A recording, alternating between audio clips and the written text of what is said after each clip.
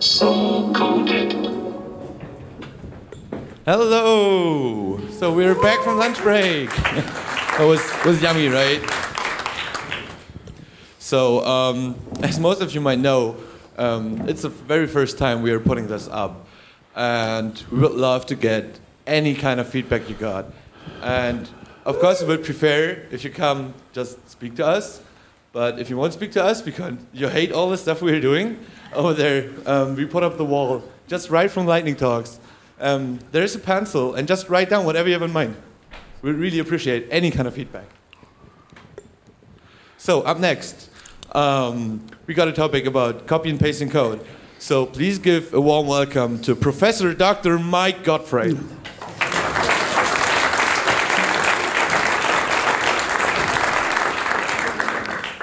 Can you hear me? Ooh, I can hear me. I bet you can hear me. All right, as he said, opening the bottle of water next to the laptop. First of all, I want to say something. I'm sorry. I'm really, really sorry because you guys thought you were through listening to boring professors, those of you who went to university, and here I am inflicting myself upon you now. So the other thing is that Canadians, at least among Americans, have a reputation for always apologizing, even when it's not their fault. So you can actually try this. If you step on a Canadian's foot, he'll say, oops, sorry. It works. You can try this. Not on me, because I'm wise to you. So I wanted to tell you a little bit about myself and a little bit about what I'm going to talk about, and then I'll tell you what I was going to tell you. So yeah, I'm Mike Godfrey. Please call me Mike. So my Twitter handle is mygod.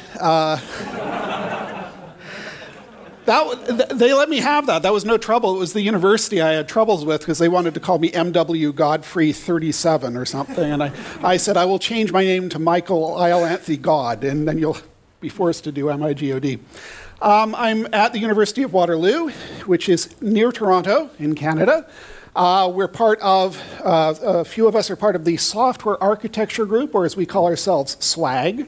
That's our little acronym down there. And I had to fight for that one, too. Things you might have heard of Waterloo. Anybody follow ice hockey? Might have heard of Bauer Hockey Equipment. They're from Waterloo. Seagram's, the distillery. They're from Waterloo. Maple, the algebraic software package. Some of you might have used that, especially for your engineers. That's from Waterloo. And the big thing in town that's technical, apart from the university, is the BlackBerry. The BlackBerry World Headquarters is across the parking lot from where I am. And I wanted to talk to you today about copy-paste, which we call code cloning. And yeah, so the sheep is the mascot of, as you can imagine, you know what sheep that is, right? It's Dolly the sheep. I'm not shamelessly pandering to Australians in the crowd. That's actually a British sheep. And yeah, that is Dolly the sheep. And that's a quote from Handel's Messiah, all we like sheep. We all do this. And I'd like to talk to you about why it's sometimes a good idea. So you've heard the DRY principle, don't repeat yourself. I'm going to say it's okay. You know, sometimes it's the reasonable thing to do. It's okay to repeat yourself. You should feel, not feel ashamed of it. Feel like it's something you need to do in a judicious way as an expression of what it is that you're trying to do. And sometimes it makes perfectly good sense to do that. Okay, so onward and upward. What I'm going to do now this is audience participation. I'm going to show you two slides that are almost the same. The code's a little bit different, and what I'd like you to do is to look and see if you can spot the differences, all right? This isn't hard. All right, one, this is from Apache, by the way, real source code. Two, one, two, one, two, one, two. Any ideas? Threads, all right. So there's one difference here. If you notice the string, the output string is a little bit different. Anybody else notice anything else?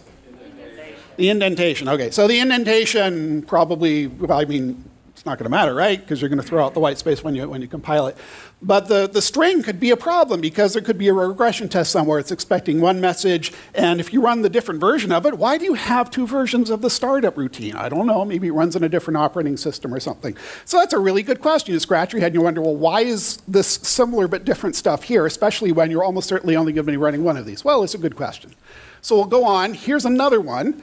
This is from GNU-Numeric, which is a GNU spreadsheet like Excel, and in this case, this is code 1 and this is code 2. So can you see how they're similar but different? Well, I'll just give you so you'll see this, some of the magic numbers are different. And I think that's basically it. So what these are, and this is something you see in C code all the time. You see a conversion routine because C doesn't support generics and object orientation and all that. You have this really crufty stuff where if you want to convert from one kind of thing to another kind of thing, you have this real boilerplated stuff. And you think, okay, could we have done it differently? Well, we could have done it in a different language, but if we're committed to C, then probably not. So the good news is this is probably going to, all of these routines, and there's a whole bunch of them, are probably going to be in the same file. And they're probably going to be indented in exactly the same way. And if you need to make a change to one of them, you're probably going to remember to make a change to all the others. In fact, this might even be automatically generated. I don't know for sure, but it is one of the practices that if you have something that needs to be uniformly almost the same but a little bit different, that you can manage this successfully. Now here's something which is also from GNU-Numeric, and we're going to do the back and forth thing again. And this is the last one. And this is a little more problematic. Now see if you can spot the differences.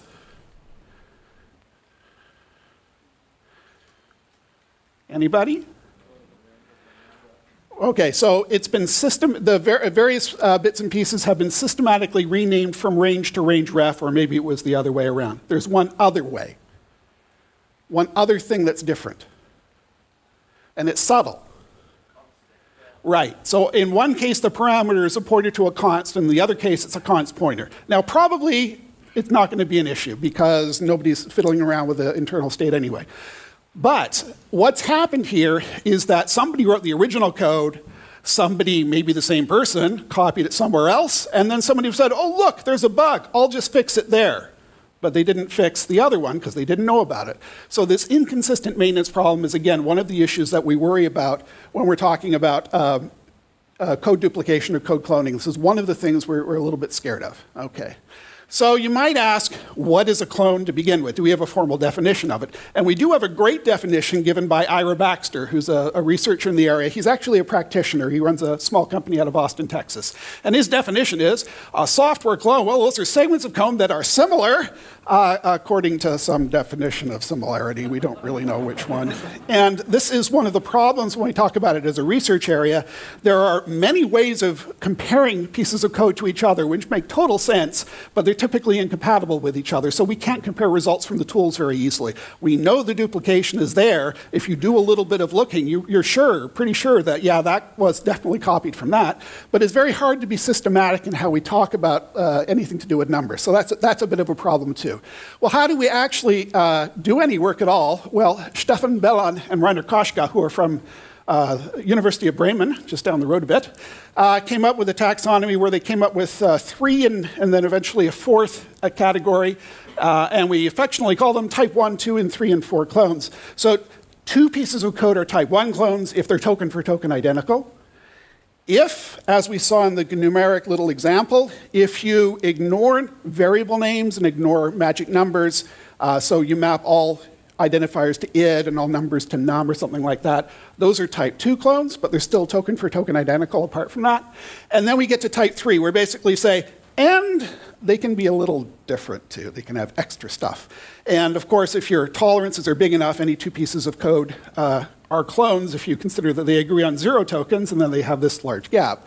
So the question is, how do we design these tools and how big should the gaps be? And those are good questions, and we don't really have an answer for it. And for completeness, we have the idea that because this does happen, that sometimes people have 2 implementations of the same idea elsewhere in the code. This is very hard to detect unless they happen to have the same API and you can run tests over them. It's an undecidable problem in general if you look at 2 pieces of code and ask, do they have the same output? So that's a problem as well. There we go. So how do we actually do this in practice? Well, again, as I said, a number of ways of doing it.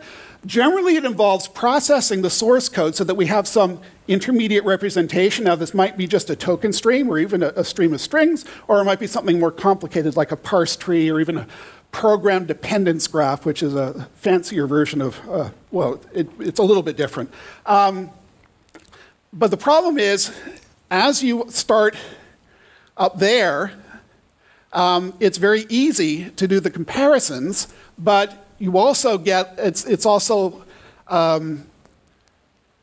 less accurate, and as you get into the graph transformations and you're comparing graphs to each other, it gets to be very, very complex. So what most people typically do is they will take a token stream and decide what their tolerance is for matching tokens, and maybe they'll add markup at the beginning and ends of functions, because what you're doing is you're comparing every code to every other piece of code. And the more pre-processing you can do to get it to two things you can compare easily, the easier it's going to be when you do the comparison. The first pass is basically compile time, so that's going to be order n and the size of number of tokens. But then if you're doing the comparison, you're looking at a chunk of size k, and you're comparing a gazillion of them, then you're doing a gazillion of these matches, and that can be very expensive. So there's also other ways. For example, we used a lightweight semantic model in one of the approaches that we took. And what we did there was we computed the call flow graph. We did this at the granularity of methods. And we said, well, who calls whom? And we'll ignore everything else apart from the methods and who calls whom and who does that guy call. And we compared the call sets. And we found out that that was actually highly, I mean, it didn't catch all of them, but if you were willing to grade through the results, it was actually a really good way of doing it, and it was very, very fast as well. Okay, so now what I want to do is to phrase it as an engineering problem. I was originally giving this talk a couple of versions ago at a conference, and they had a session on what they called software engineering myth busting. And so my myth that I wanted to bust was that cloning was always a problem, because most of the early work on cloning would start with the assumption, if you clone, you're basically evil and stupid, and you shouldn't do it, and my God, look at the mess we're going to have to clean up, you idiot. So I wanted to say, well, I think I've seen code where it might have been a good idea, and so maybe we should consider it. So what I did was I went looking for quotes that I could attack. It's like kind of a straw man. So here's a good one from an excellent book.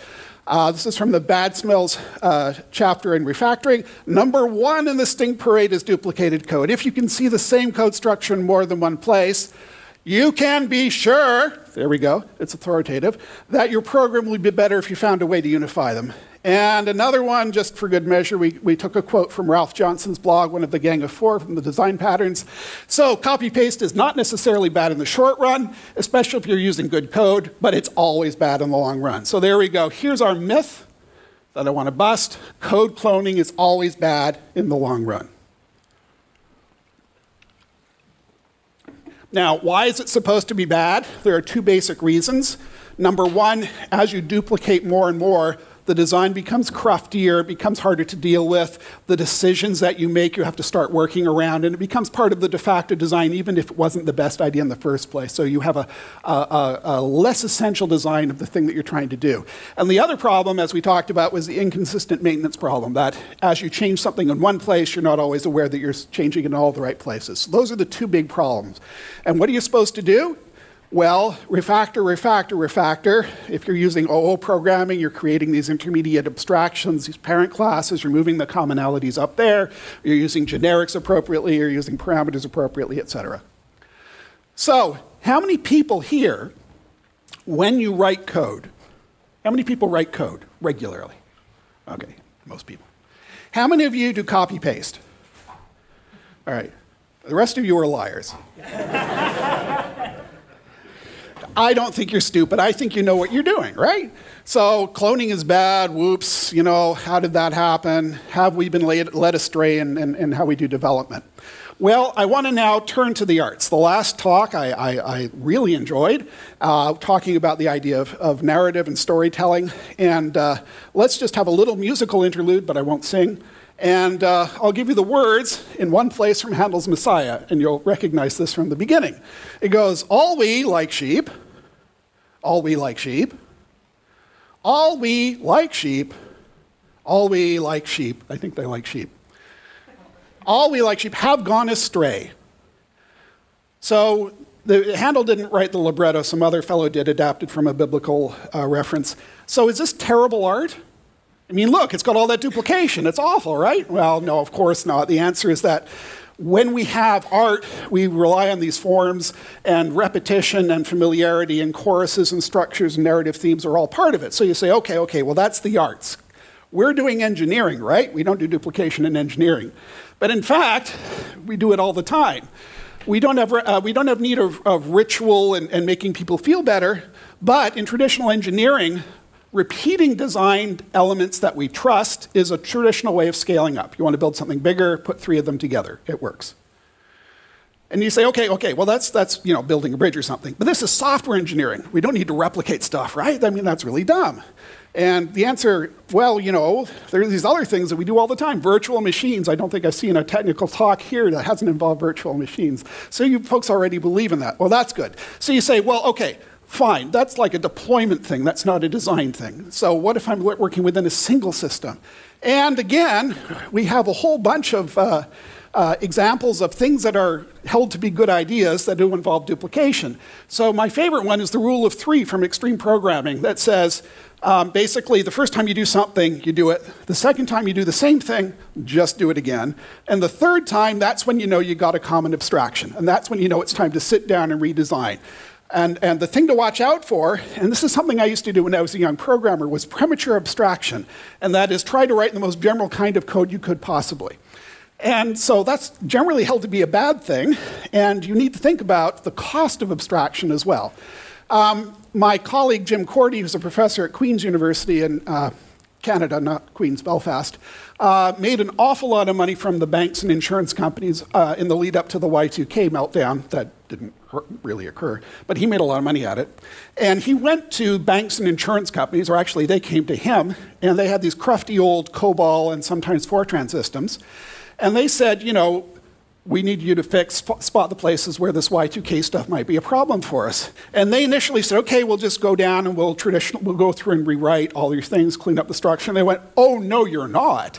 Holy cow, you are so not going to do that. You're just going to go in there and selectively change the little bits and pieces. Because COBOL is such an awful language, it's very hard to get it to do the things that you want to do. When you get a design that works, you stick to it. It's a golden thing. And you share it with your friends, and you have them make changes. So you try not to get around it if you have an abstraction or a mechanism that doesn't support the abstractions that you want. So, again, this idea of cloning being a bad thing was something that my PhD student Corey and I, and my colleague Jim Cordy and others, thought probably was not true, that sometimes you could do it in a principled way. So what we sat down to do was to figure out an argument as to why that might be the case. Why might it be the case that in a systematic way it was a reasonable decision?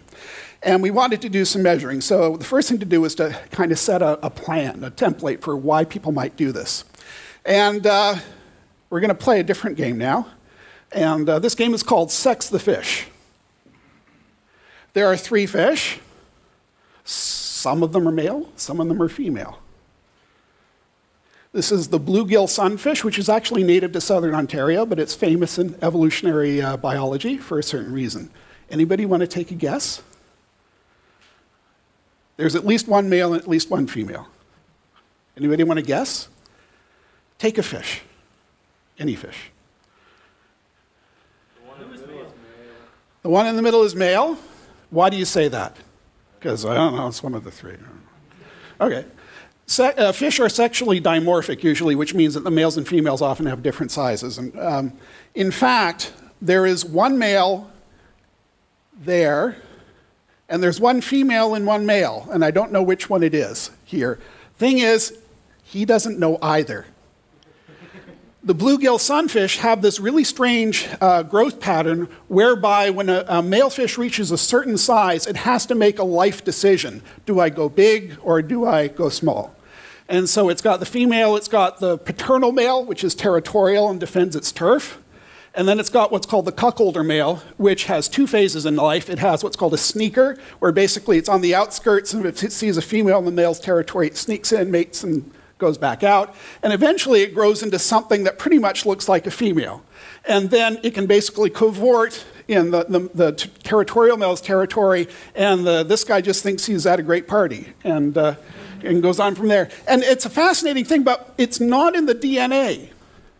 These fish, the two different males, are not genetically different as far as anybody can tell. It's somehow they make a decision to go big or go small. So if you want to understand, and this is really belaboring a point, but I enjoy this example so much I have to give it. You have to understand the environment, the deployment environment. You have to understand how things actually work. It isn't enough just to know the coding. It's not enough just to know the DNA to understand what's going on here. So yeah, that was what that was about. All right. So what I did here with my student Corey is we worked out sort of 3 main categories with about 10 altogether subcategories. And we sat down and we poured through a lot of qualitative data, and we tried to group all of the stuff into why would people actually do this and what does it mean. So we came up with 3 basic categories. We came up with what we called forking, where it was a design decision mostly. This is strategic. We want to do something a little bit different, but it's also at the same time we want to maintain the other one. We did this thing called templating, which is mostly about having a language or a set of abstractions or stuff that you want to do that's very similar to some other stuff that you want to do, but you can't really combine them into one. If you've ever written GUI code, you'll often know that you've written this code for a menu, and oh my God, it's really, really similar to this other code, but it's not similar enough that you can actually combine them into one. So that we would call an API or a library protocol, or anybody who's using a certain API will know that if you need to use something in a certain way, well, you always have to first create it, then you open it, then you use it, then you close it, and you unlink it, or something like that. And then finally, we have these post-hoc customizing, which is basically a way of saying this is the stuff that didn't fit into the other ones. And we wrote this up, and we did an experiment, and we ran both numeric and Apache through somebody else's clone detection tool, and we did a categorization of it. And we wrote it up in a paper called Cloning Considered Harmful, Considered Harmful. And of course, now the straightforward way of saying that is that cloning isn't always a bad idea. But then you lose the meme, right? Dijkstra's meme about, in his case, goto is considered harmful. So if I rewrote that, it wouldn't have the same meaning. In other words, cloning is good, at least as far as the title goes, because it conveys a joke. And that was presented at the 2006 Working Conference on Reverse Engineering. And it was also the core of Corey's PhD thesis. Anyway, so what forking is, just to give you an example of one of them, is often you'll have an idea and you want to do it somewhere else a little bit differently. So it's often used to springboard new or experimental ideas. 2 examples, and I'll go into platform variation as a sub-example of it, where you've got, with the Apache Portable Runtime, there's basically a virtualization layer if you want to deal with the operating system. So instead of having to embed in the code, if I'm doing BSD Unix, then do this. If I'm doing Linux, then do that. If I'm doing Win32, then do this other thing. They basically call a virtualization layer, which is then implemented in a directory which is named for the operating system that it implements. And there's a lot of duplication among the various implementations of basically doing the same thing. How do you open a file, et cetera. And the designers of Apache decided that that was preferable to inlining everything with if-defs in the main code. And so it's documented, it's well understood, it's carefully engineered. This is a primo example of how people will use cloning in a principled way to achieve a design goal.